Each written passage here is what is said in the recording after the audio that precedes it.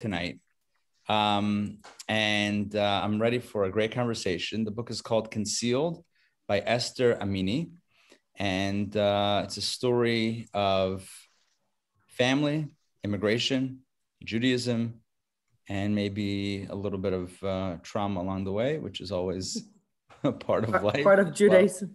Part of Judaism and life and immigration. So without further ado, I'd like to welcome formally Ariela to fearlessly lead us in the book conversation. Yeah, thank you. Sure, for the introduction. It's a team effort to have a book club, a successful and fun book club for everybody. So thank you all for joining on a Thursday night. Okay, so Conceal.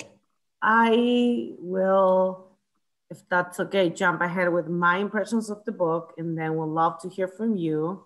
Whether you enjoy the reading, whether you take something interesting for yourself, and just go from there.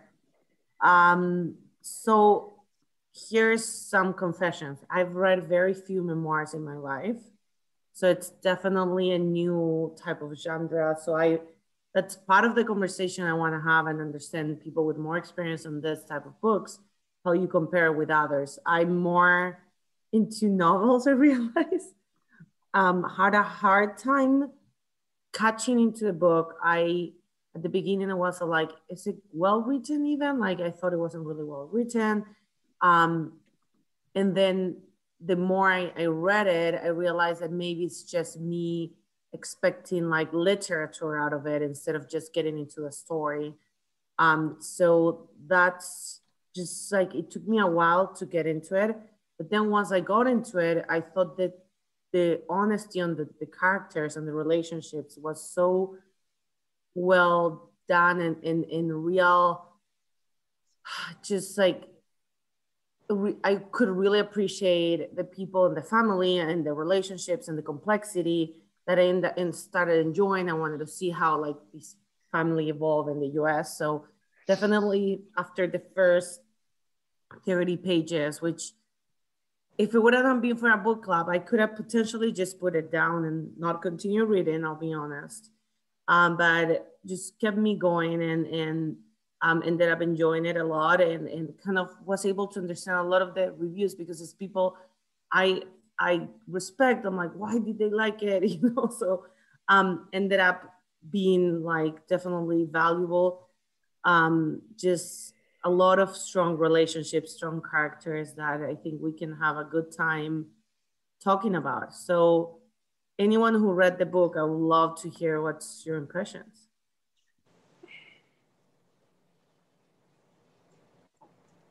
I did not read the book. I just thought I would listen a little bit. Sure, so I actually may leave the meeting. I just wanted to get a little feel for it. Absolutely. Yep. I did buy I bought the Kindle and I could not get to it. Okay. Totally then inertia. Yeah. Yep.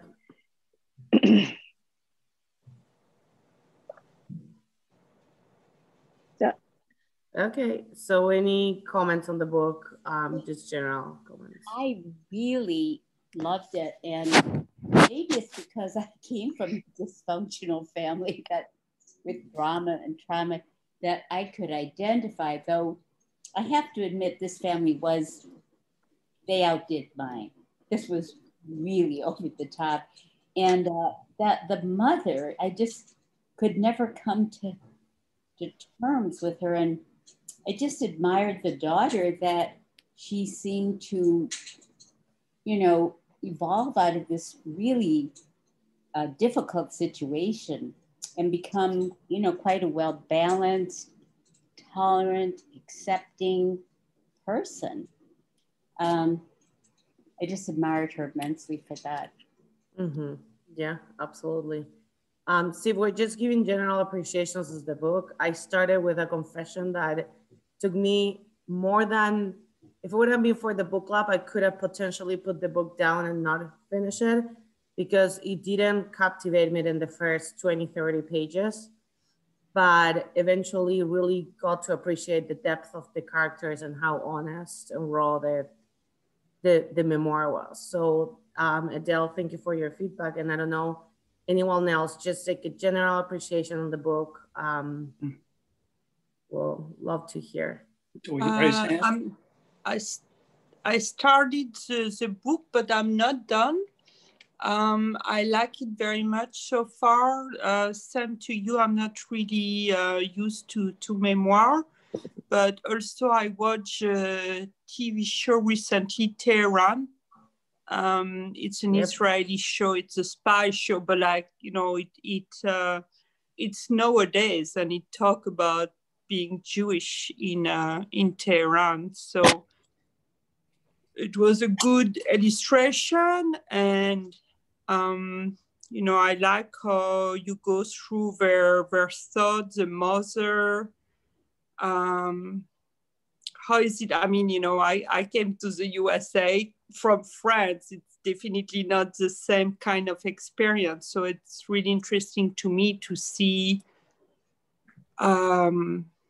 you know, their experience, and even like the mother-daughter. I'm like, you know, I'm thinking with my daughter, I'm like, oh, maybe she's embarrassed too sometimes with my accent and being loud, and, you know, so that's not much trauma. And I think it was, I mean, so far really heavy with the oppression, you know, from the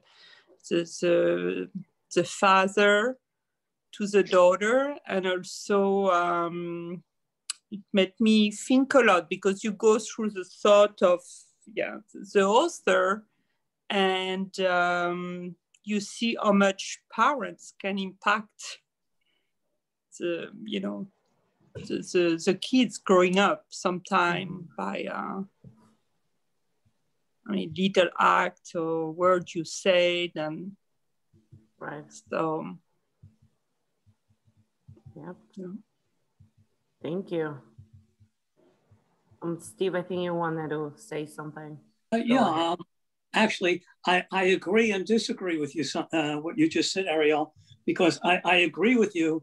Generally, within 3, 4, 5 pages, I say, this is going to be a great book, or I don't know, maybe this was a waste of money. I shouldn't have bought it from Amazon. Right, but this one, this one caught me the first page. I knew I was going to enjoy it.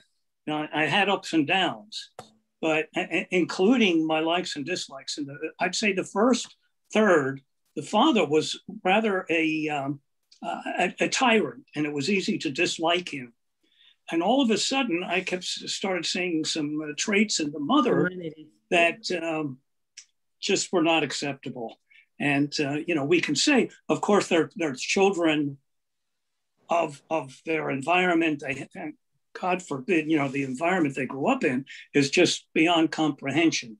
But if you took 10 men and 10 women and put them in the same environment, you'd have 10 very different outcomes, 10 very different people, or 20 very different people.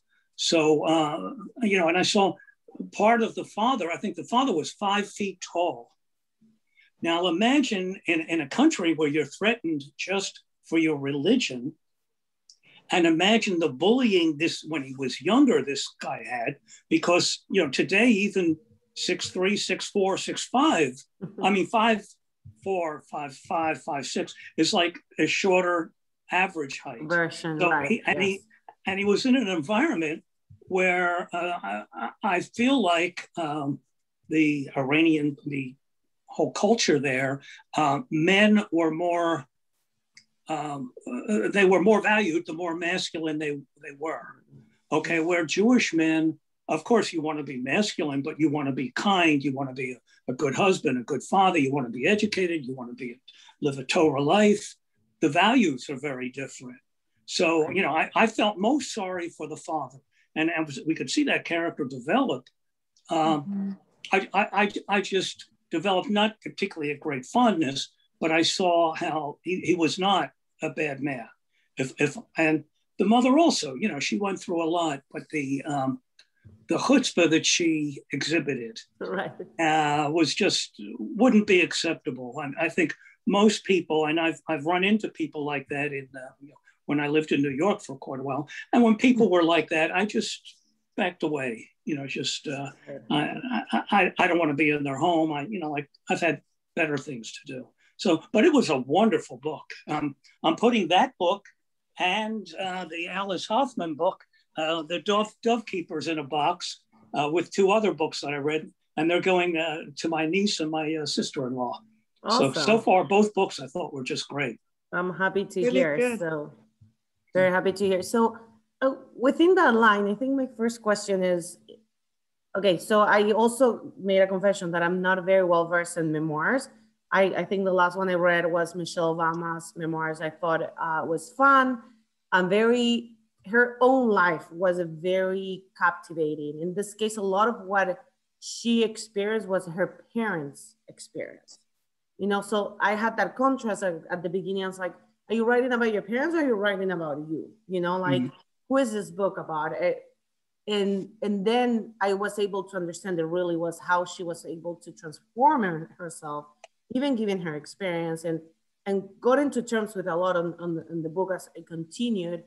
But one of the contracts with a novel is like, in a novel, I think it's much easier, even well-written, well-developed, 500, 600 pages novels, you get to take sides on the characters much easily.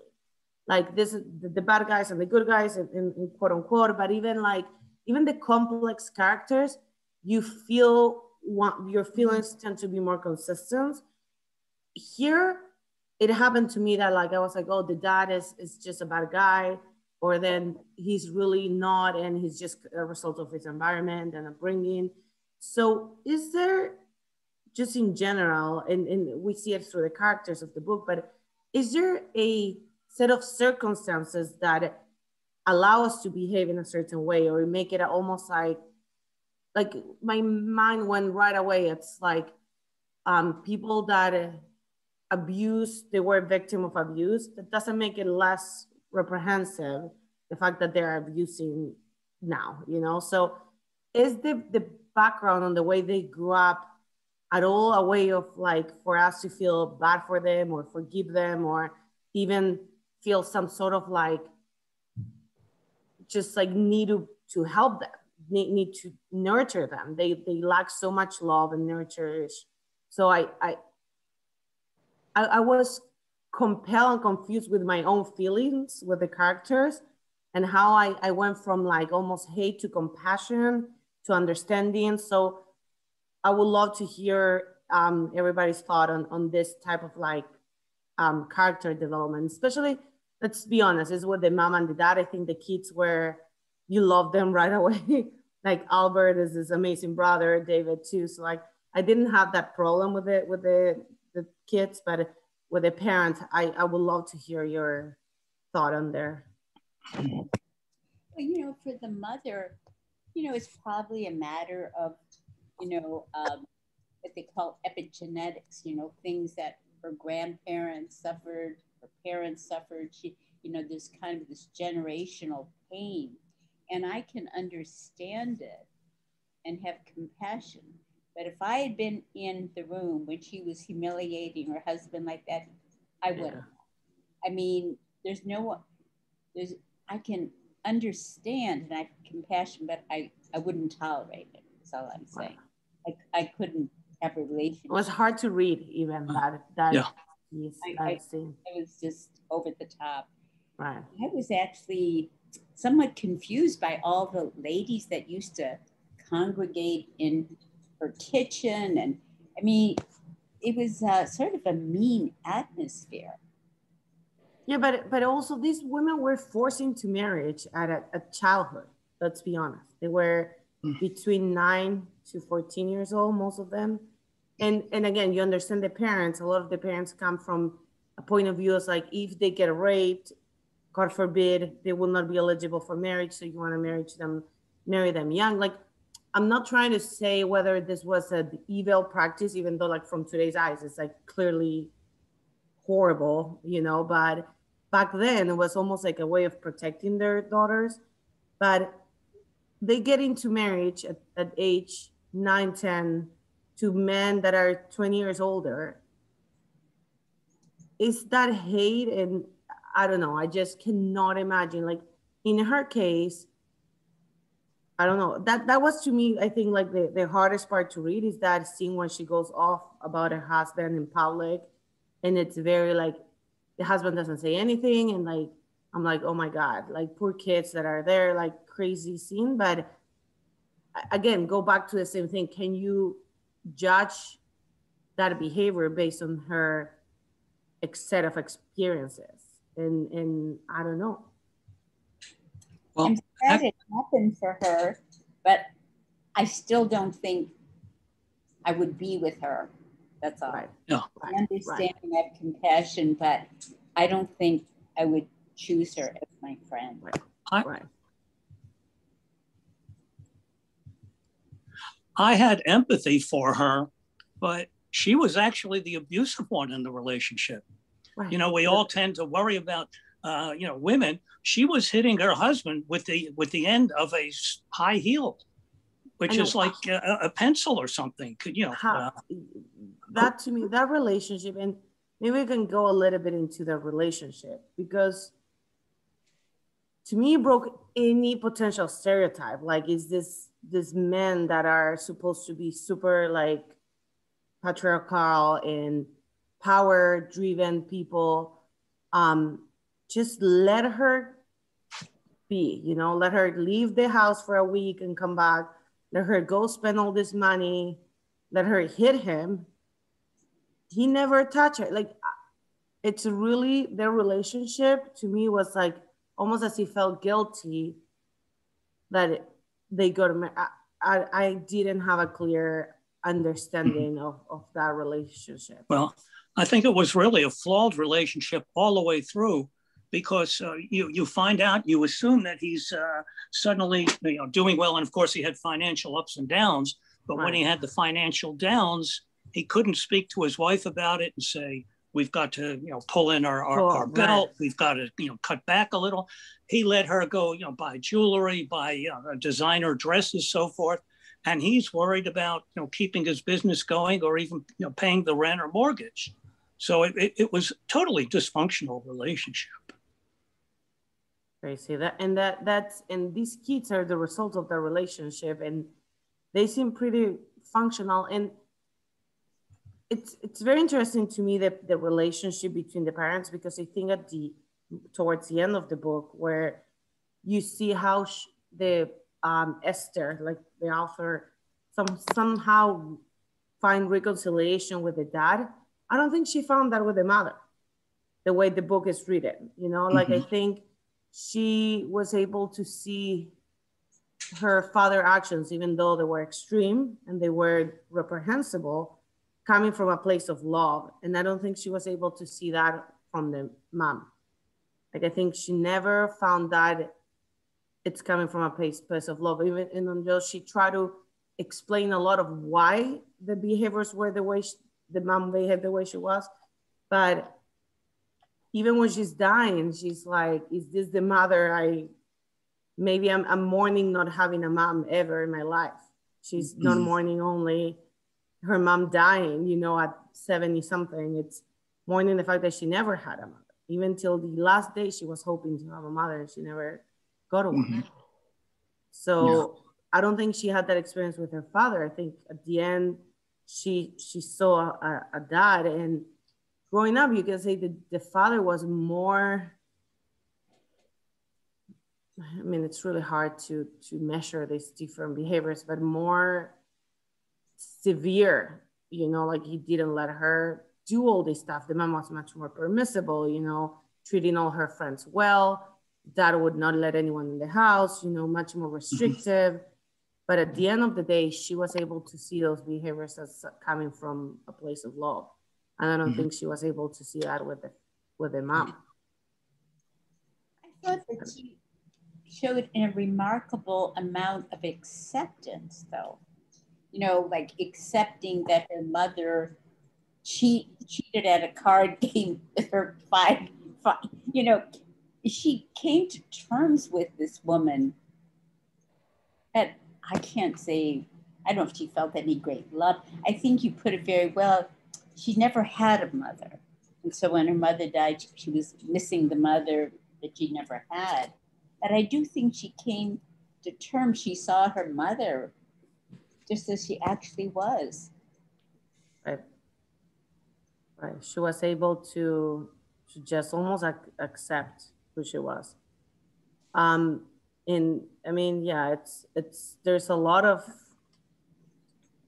disturbing, and I was trying to go back to when I was reviewing the book for today. It's like, what are those situations that she describes that you would say were completely abused or completely like outside of any norm? And like for the mom, they seem less.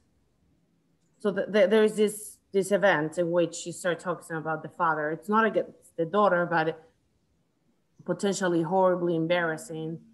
There is this few events that she described at the beginning of the book in which she is not allowed to, or she's brought into these situations against her will, in which the mom will be like super outspoken and lie openly, you know, and the daughter is super embarrassed. But again, there's not abuse. This is who the mom is, and it's more than, you know.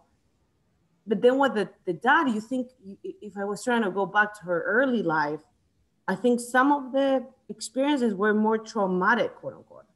He not letting her read books, or not letting her go to college, or not letting, even though she was able to do these things, but the original idea was like, she's not allowed. Not letting her have friends cutting like into the conversation, you know, like getting in the middle of like picking up the phone, not letting her, you know. So even though I still think that she was able to forgive the father and not the mom, and I'm curious why, but that's my understanding of the book, you know. And I don't know, I mean, this experience of the Jewish experience, the immigrants, I was fascinated to see how much of their traditions were Iranian traditions and frankly Muslims traditions, and not necessarily Jewish per nature. So like how we are all very much a result of that immigrant experience. Like in my case, so I mean, I guess I'm also an immigrant. I grew up I was born in the States. I grew up in Chile most of my life, but my immigration story is that my grandparents came from Turkey. Okay, so that's the Jewish type of immigration, and they lived there for hundreds of years. Before that, they were expelled from Spain. We can track my family back to Spain, and a lot of the traditions they brought with them, it's that experience is the Turkish Jewish experience. Similarly with the Iranian experience, they were never integrated in society. They were never part of society. Like Turkey, to be honest, the Muslims were they had a good relationship, business relationship, Jews were able to accumulate wealth and a much more civilized type of experience. But definitely the Judaism was affected by it. So I guess to me, one of the most interesting topics of the book is to see how when the next generation is trying to liberate themselves, they're trying to liberate to things that are clearly intended to suppress either women or intellect, like not having women have an education and all these different components that they're leaving behind, and you're like proud of them, proud of the fact that they're able to see the value of an education for women, or the value of contributing to society and all this stuff, but like leaving their Jewish practice seemed to be part of that liberation of like, I don't think it was easy for them to distinguish as like what is Jewish and what is Iranian, or what as a whole they left they lived generations after generations underground in Iran, being like these super religious Jews. And then they come into America, and in a generation, they advance so much to be free, to be open, to be intellectually curious. And is it part of that experience, living almost like a need to live that practice of Judaism the way it was done before or not? And I know I like rumble a little bit. Rabbi Ari and I spoke about this specific topic before.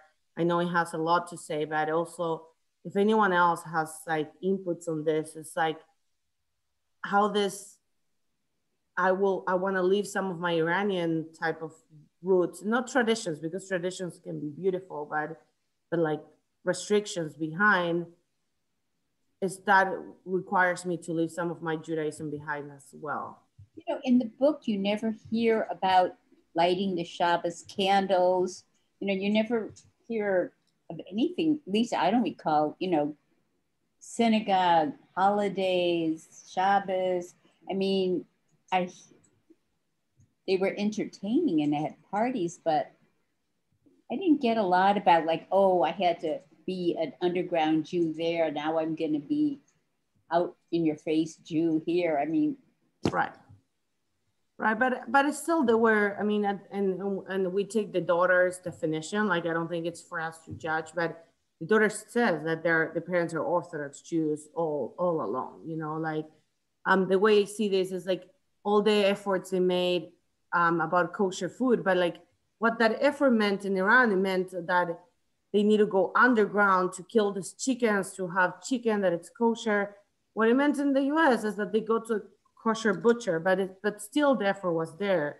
That next generation, clearly, at least the daughter, again, we don't see a perspective of the two sons, but like the daughter, though definitely culturally Jewish, she says that like when she started dating the husband, like, oh, and he happened to be Jewish, but like that doesn't mean to be this like, this is such an important part of my life now, because she has a very complex life and a very, in a certain way, beautiful life. She gets a career, she has friends, all things that were never an opportunity for the other generations of women before her. But I don't know, the rabbi perspective can be good here. So I'm jaded with the rabbi perspective, and you know, rabbis, there's go-to things, but I'll share with you one insight. And Ariela and I were talking earlier, and I think her perspective, and it's not my versus hers, but I think what she is talking about also resonates. So I want to balance what I'm about to say with an understanding that I do agree with what Ariela is saying overall. Here's an idea that's brought down in various sources. So, and really, there's two types of feedback. There's positive feedback and negative feedback, and both can be motivators. So like, if you do something and get a lot of positive feedback, you'll do it again. If you do something and get a lot of negative feedback, you also might do it again, because who are you to tell me I can't do it, right? It's like, you tell me I can't do it. Oh, you're gonna see who's gonna, right? It's like you tell someone, don't look over there. You tell someone, don't eat from the tree of knowledge. Boom. I mean, like, right? God figured that one out right away. So a lot of the time, we're talking about motivation. There's positive motivation, but also negative motivation. And I'll give you another example, a difficult example to give, especially nowadays, but anti-Semitism, right? Nothing brings together Jews, unfortunately, like anti-Semitism, right? Somebody, God forbid, I don't even want to say anything specific, but something, God forbid, happens. And the next thing you know, the community is banding together, and across the board, federation with Chabad, with this, with that, everyone's got a kumbaya. So what's my point? My point is like this, that, you know, there were temple times of the temple when the Beis Hamikdash was standing, and it was like this positive feedback, miracles and everything. It's great to be a Jew. And then there's a time of persecution for Jews, but that also can embolden the Jewish spirit. It's like, you're telling me I have to convert. I'm going to show you, I'm going to be more Jewish than ever before. But what happens when you tell a Jew, no positive reinforcement, no negative reinforcement? You just do whatever you want. We're not going to reward you. We're not going to kill you. We're not going to, whatever you really want to do. It's whatever you want to do. Now the question is, do you really want it? Right? That's the question. Do you really want it? So this is one way that's explained. The Rebbe talks about this, how you have people, again, related to the story, people who in the old country were very stark, as they say, very, orthodox and strict, strong, very, adherent, even amidst the pressure. They came to America where it's easier. And the next thing you know, things start slipping away. And the question is, how does that make any sense? So interesting. How does it make sense? It's like, it was easier. It's easier. It was harder then and you were doing it. Now it's easy. Because sometimes when it's harder, you have to. Let alone the fact that in many times you had to be Jewish because the Gentiles didn't accept you anyway. So what are you assimilate? They didn't want you. So if there was no option to assimilate, what do you mean? Oh, you want to be like them? They don't want you. So you have to stay in your box. You have to stay in your lane. So there's no choice even. That's another piece of it. But with that being said, the Rebbe would speak about this, that the challenge of our generation is the challenge of relative, more or less, do what you want. And now the question is, so what do you want to do? Not because you're going to get candy and not because someone's telling you no. What do you want to do? You want to do a mitzvah or not? You want to go to shul or not? It's up to you. So that's where it really comes from us. That's the rabbinic insight. But at the same time, I totally agree with Ariela's perspective that you're dealing with people and generations that want to let go of the identity, they're associating the older generation with all sorts of baggage. And they're trying to cut ties with the past. And part of the past can be the Judaism. Right. So it's the old ways. It's like, you and your old, like Yiddish. Listen, I'm going to confess. I've said this before, but listen, it's confession night. My grandparents used to speak to me in Yiddish when I was a kid. And you know what I said? Listen, I wasn't always a rabbi. What did I say? I said, stop speaking to me in Yiddish. I would speak English. As a kid, I didn't appreciate it. Do I wish now I would have paid more attention? Of course. Yeah. Of course. Me too. But you know what? It's like sometimes when you're young, you're like, it's old fashioned. A few years later, as I was studying the Rebbe's talks in Yiddish, I'm like, oh man, it would have been more convenient to start off with some background. And don't worry, we spoke. I heard enough to get me going. But yeah, anyway, so I think both are true. I think that there's nuance, I think it's a lot. There are a lot of angles on it. But enough about me, or not about me, but enough of me talking. Thank you for that perspective. I think it's interesting. Did anyone else have that idea of like that she needed to let go part of her Jewish practice? Because I don't think it's an identity. It's just a practice in order to really evolve to the person she needed to be, or you didn't get that from the book? She came here to shop. Right.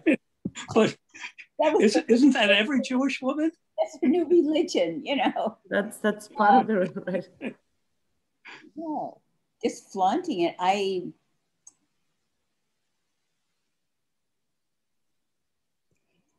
don't know, they were such polar opposites. Like, she just came here to have clothes and perfume and, kitchen clutches and entertain. And he saw the evil, I think, that happened in Iran, like they were talking about what happened in the baths, the ban, and, the prostitution and the assaults. And he saw what was evil in that society. And when he came here, he could see what was evil in this society, women getting educated, he saw the evil in both places. Even till the end of the book, basically till later in his life, he has a few episodes in which he says, we should be back. It was better then. Yeah. Even though the physical life was extremely hard, there was some aspect of his spiritual life that he thought it was better in Iran, I think, all through the book, till the end.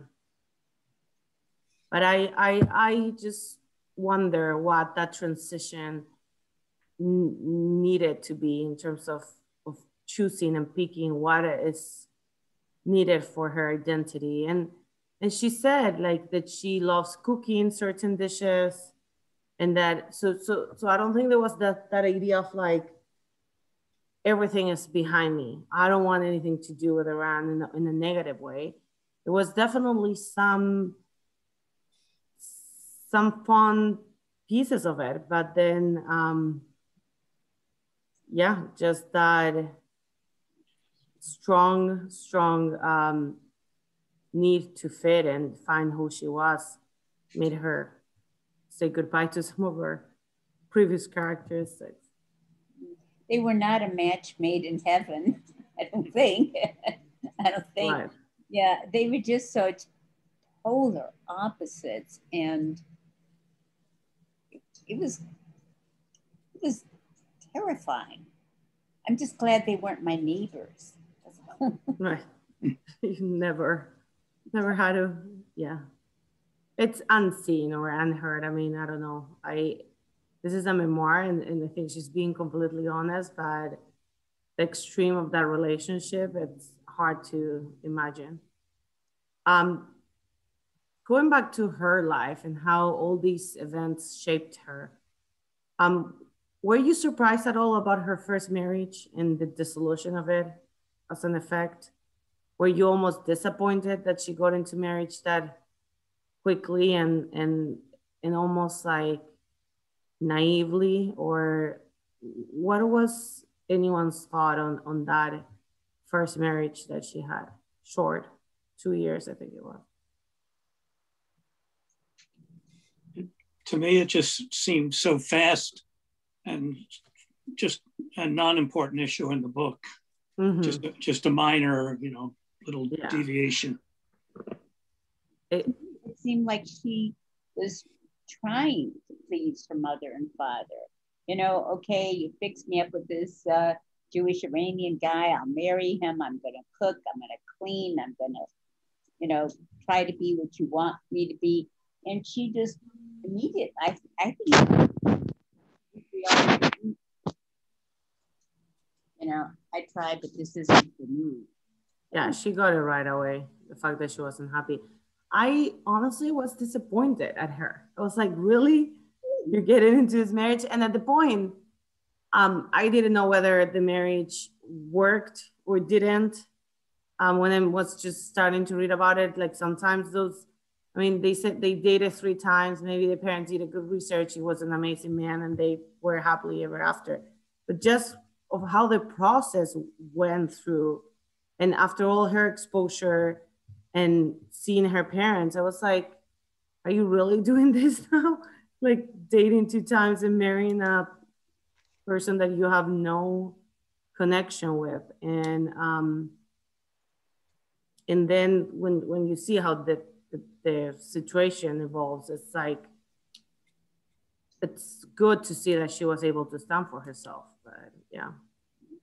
And then how her relationship evolved in its sentiment, like the fact that she was able to find this second husband and have what it seems a very healthy relationship.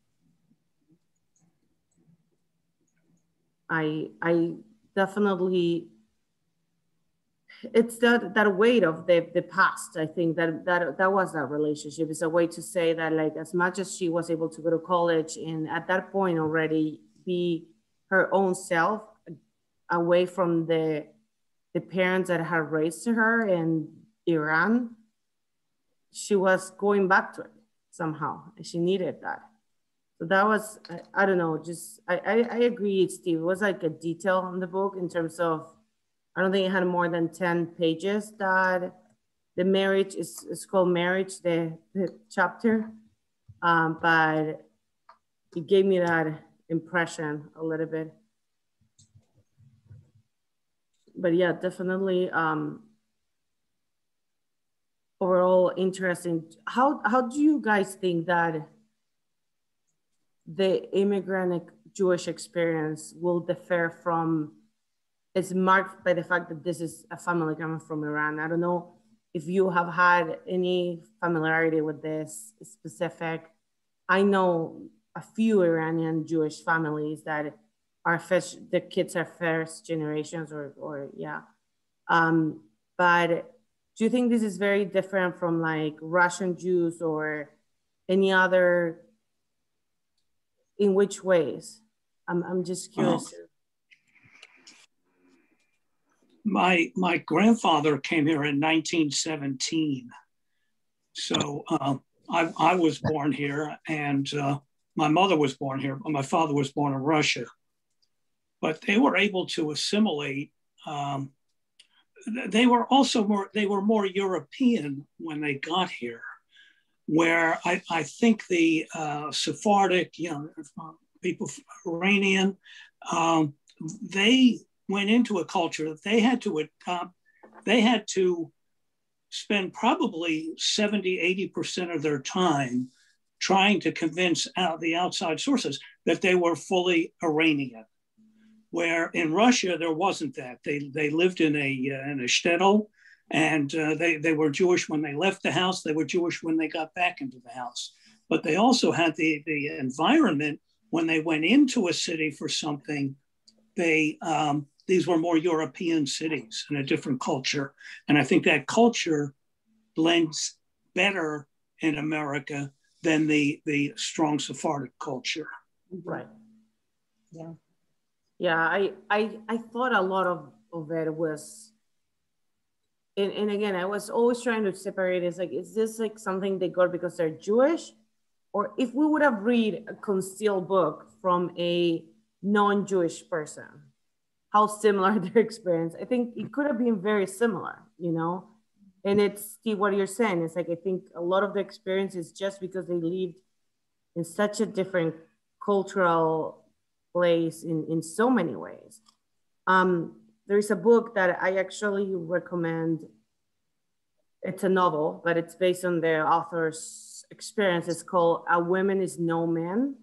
It's we've talked about it, but it's about a Muslim immigrant to the US and her experience, like it's a family experience. I went back to contrast them a lot because it's very different, and the other one is really, really tragic, to the point that I thought about bringing it to the book club, even though this doesn't have anything Jewish, just to make those contrasts. But I just think it's a really hard book to read. So we're not reading it, don't worry. But if anyone wants in their free time to read it, it's called A Woman is No Man. But it's that you see a patriarchal system. It's also in place. It's masked as like a religious required, but I think a lot of it is just a cultural required. And it's convenient system for men to perpetuate in many ways, and that just was my idea of the book. I think a lot of it is the difficulties they have integrated is because they come from Iran, and they come from generations living in Iran. Interestingly, how many years? There's one or two chapters that are very interesting about the history of Iranian Jews. And they arrived to Iran more than, I think it's been more than 2,000 years to the point today. So it's nothing that we've seen.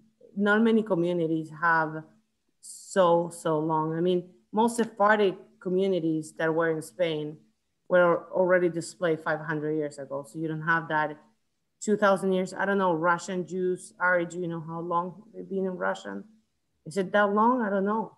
They went across Europe into Asia and Russia. I mean, I don't know. I mean, I think once the Second Temple was destroyed, things kind of moved fairly quickly. Right. But definitely, Iranian Jews have a strong roots. But I'll also say, to your point, just because I wanted to jump in at some point, even in Atlanta, I don't know, but in Atlanta, in Toko, am I wrong here? There's an Iranian shul. Yeah. Straight up. My neighbors are Iranian. Yeah.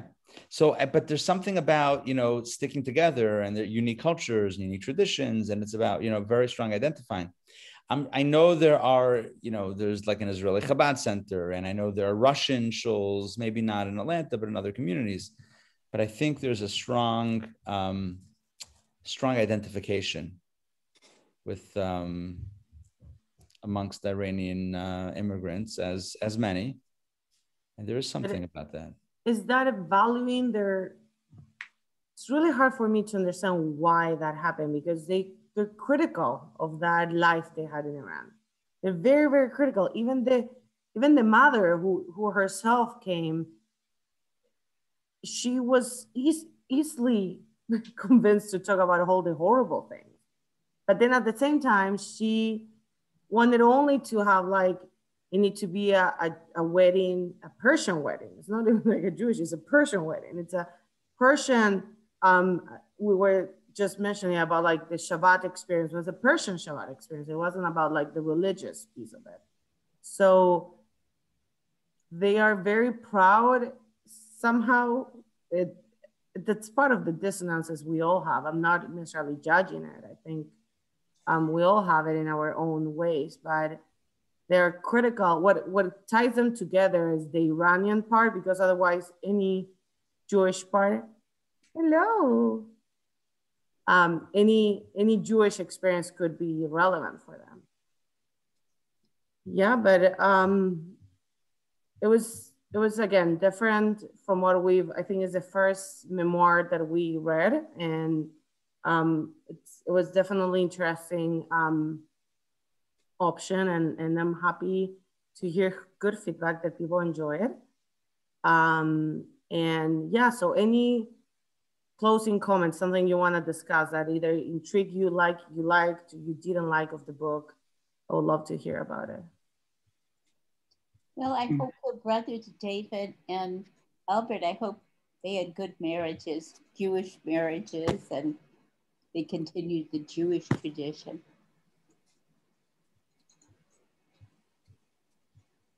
Right. Yeah, I was happy to see that as well. I think my experience, if every book I pick up leads me to other books. At the beginning of the week, if I didn't have any assigned books from the book clubs I'm reading something else. And after that, I say, what should I read now? And I start looking at Jewish Review of Books, New York Times Review of Books, all that. But all you need is a book, and read the book, and it will open your mind to other things. This book, and I was afraid, by the way, that it was a woman's book. I wasn't going to enjoy it. But this book made me think, when I order books, when I go into a bookstore, whether I'm in New York, here, any place, I go to the Ashkenazi section. I read every book about every tzaddik that's Ashkenazi, nothing about Sephardic tzaddikim. So because of this book, I ordered, first Baba Sali. I mean, I know about him, but I've never read anything. And of course, I'm already halfway finished. It's absolutely fascinating. And that opened me up to this. I'm reviewing along with a Torah portion. This is Abir Yaakov, who was the son of Baba Sali. So all of a sudden I'm opening up, and who knows what else this will take me to. But it's just, every time you read a book, you just don't know where it's going to take you and what interest it's going to open. Right. And we learn, I mean, it's that world that is outside that we have. Even when she started talking about Bukharian Jews from Afghanistan, I was like, I want to learn more about that. Like, what is the Bukharian? Because here too, there's a Bukharian community. I know nothing about Bukharian Jews, like literally nothing.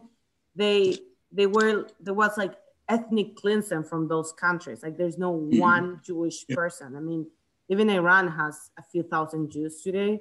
I'm not saying that you want to be a Jew in Iran, but some other country, I don't know. I agree. Like it's an unknown part of our own religion and traditions. So. We're so lucky now because any thoughts that we have, anything we're reading, and now in the last 2 years, it's changed dramatically. Almost every Yiddish word that I don't understand, I can Google and it's there. Where just 2 or 3 years ago, maybe 1 in 10 Yiddish words had a, you could find out what it was. So it makes it much easier to read, a lot of things, particularly in the Baba Sali book, I've had to look up. And Google's right there to, be your assistant professor all the way through. But you get the books on paper, right, Steve? When I can, absolutely. Okay. Because I pass them on. Plus, this one, it's the daily Torah portions. Yeah. And it's very, very technical. It goes into the more esoteric portions of the Torah. So I'll want this in my library. I'll keep that. And then also, if it's just novels, fiction or historical fiction, for a few, Dina, this morning, or was it yesterday, you told me about a book and I ordered it. What's the name of that book? Oh, the Last Kings of... Yes. Last Kings of what? Arab. The title, but it's a book about, there were two Jewish kingdoms in China. Yes. Yes. And I can't think. Well, it was $5 more. It was like $14 for the Kindle and $21 for the hardback. I actually prefer the softback if they had it. It's easier to hold and read. But anyway, the print edition is, if it's just $5, $6, $10, I'll get the print, because now I send them, each book, one will be for my brother, one will be for my niece, one will be for my sister, So one book might be read by 10 people. Yeah. And then hopefully going on even from there. Along. Yeah. Even so I'm part of groups that people are like, hey, I'm looking to buy this book. And I'm like, if you promise me, they're stupid, like novels sometimes, Someone was looking to buy, it's called The Vanishing Half. It's a novel. And I'm like, if you promise me you'll pass it after you finish, you can get it for free. Either give it back to me and I'll find another home for it, or you pass it on. Either way is fine. But get it going. Absolutely. Get it going. Yeah. As long as it doesn't stay in your library, I'm okay. Yeah. Steve, I just looked up the title. It's just called The Last Kings. The Last Kings. Yeah. But I should have it in 2 or 3 days. While we're talking about that, Rabbi Ari and Ariel, I'd like to sometime just, this is chutzpah, but, I belong to quite a few book clubs and other, I'm active with other things. Sometimes it takes a week or so, according to the source. If it's a bestseller, I can get it on Amazon in 3 days. If it isn't, it could be 7, 8, 9 days, once in a while, 10 days. So if we're getting the book like a week or 10 days after, and then we have to order it, and then, as my mother would say, then erst read it, it gets tight. So since we know we're going to have another book in 30 days, maybe if you two met the third, before this, do you see where I'm going with this? Give us a little more time. We can have, I was thinking about it, Ari, we could put the season schedule out and have dates. I mean, and the dates can be a little bit flexible, if it's something needs to be, but like different monthly books, it can be, hey, this season we're gonna read 7, 8 books, here are the books, and people can order at everybody's convenience. I think that's great feedback. Yeah, we actually, the book we were looking before, it was not in Prime. So I'm like, nope, it's not gonna work. People are not gonna get it in time. But it's a fascinating book that will put it back into the schedule. So yeah, Steve, no, point well taken. And I think the first few, we were doing that when we went into a session, we already had the next book lined up. Yeah. The last few, we've been a little bit late on. But I think that brings us to an announcement, which is Mazel Pencil Tov. in hand. Mazel Tov. Well, no, hold on one second. Not what you're thinking. Mazel Tov to Ariela. Ariela is expecting a baby over the summer. Mazel Tov. In the next little bit, right? Yeah, it's for June. So June. Oh, wow. So number one, super grateful that you've been doing this over the last few months, even with everything going on, and with the whole family. So number one, so we wish good wishes and all sorts of blessings and anticipation, only good things. And with that being said, we'll be taking a few months break until the baby and a few months after the baby. Why am I blanking on the term? We're going to give you what's maternity leave? Maternity leave. Exactly. Just like my work is giving me 12 weeks. Exactly. And I was speaking with Ariela, and our thought is that in the fall, we'll pick it up around, we'll be back in touch as far as when we're going to do it. And hopefully the goal would be to do this in person, to be able to do. Now, maybe you want to join online, maybe you could, but to do it in person, we could have wine, we could have some refreshments and whatever. We could have a nice discussion. It's nice. It's nice both ways. There are conveniences to doing it on Zoom, but I think there's something special about doing it in person. And with that being, and with all of that, Steve, I think you're and Ariela, you followed up with this as well. I think what would make sense is that as soon as we know we're going to let things play out over the next little bit. As soon as we have a better idea of dates, we will, I think what makes sense is to preset the dates and ideally the titles as well. And that way everyone can order the books and we have dates and, and that's it. And then we'll be formalized. But we don't want to be too formal. We like to also be a little, it's like, Chabad is always like a little bit. So it's like the Chabad rabbi says to somebody, hey, come to shul, whatever. The fellow says, Rabbi, I don't like organized religion. The Chabad rabbi says, have you ever been to Chabad? There's nothing organized about it. Anyway, I'm kidding. It's not disorganized, but it's, we also like spontaneity. But there's a value to know. And people, honestly, people may choose to skip a session and that's totally fair. That's fine. Right. You can do your research, have the books in advance. So I think when we launch the 2.0 book club, if there's interest, where both of us are really looking forward to it, we're going to give the list of the books per month. And maybe we can keep this as an annual event. I love it. I love it. Yeah. Very good. All right. So stay tuned. I think that's the point. Stay tuned for information about when we're going to pick it back up again. And we'll have the book thing, but we'll make sure to get the word out well in advance of the first session and in time where, the whole scope is going to be mapped out. Yep. So that's the goal. Good. And maybe we can send, if anyone skipped a book or wants to see all the books we read, we can send a summary list, Ari, of all the books we've. That would be a good idea. Yeah. Should I send it out to the group? Yeah, I think, most people just, cool. In case someone wants to look back of the progress, right. I think 6-7 books.